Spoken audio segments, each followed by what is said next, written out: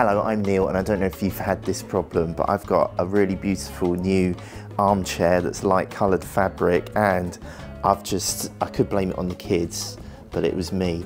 I've just got Biro pen on my light coloured fabric. So how do you remove Biro pen from upholstery, furniture, a couch, a light coloured sofa?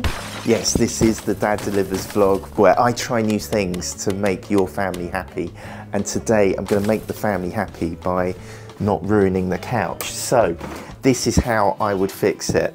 I'm going to get this. This is called rubbing alcohol, or in this country it's called surgical spirit. It's got a funny name that I'm going to put on screen now. What I'm going to do is to get some tissue or kitchen roll. Here we go. Kitchen towel. Take a sheet of this. And then, it's difficult to do this with one hand, but I'm going to put the rubbing alcohol or surgical spirit onto the tissue. Ooh. And then this is very important. We're going to dab this. We're not going to rub it, even though it's called rubbing alcohol. I'm just going to dab this very gently. Get the camera as close as I can to it. And you can see immediately the kitchen towel is soaking up the pen. So I'm just going to dab it. I'm just going to get the pen off like this. Can you see it's coming off? It is kind of making it worse by spreading it, but I just keep dabbing it. And then I'm gonna rub it just to get it off. So we've got Casper the dog in the background. And can you see the pen is coming off onto the rubbing alcohol or surgical spirit. I'm just gonna keep rubbing it.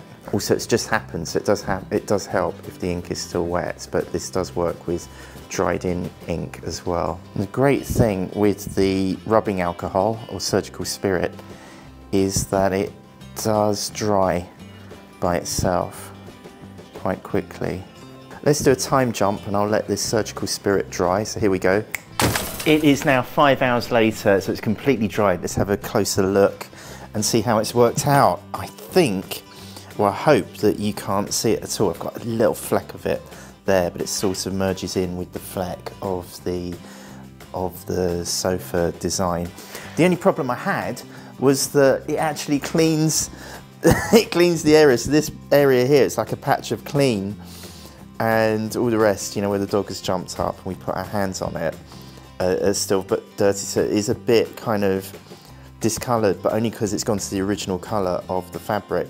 So I think what I'll do is I'll just sponge down the arm just so it's all a bit cleaner, so it doesn't stand out. I hope this helps you with pen on your sofa couch. Leave me a comment down below if this does help, and here's something that YouTube thinks you'd like to watch next. Can you please help my daddy get 10,000 subscribers? Just click on his face. Thanks, bye! Alright, this is going to be the proper one, right?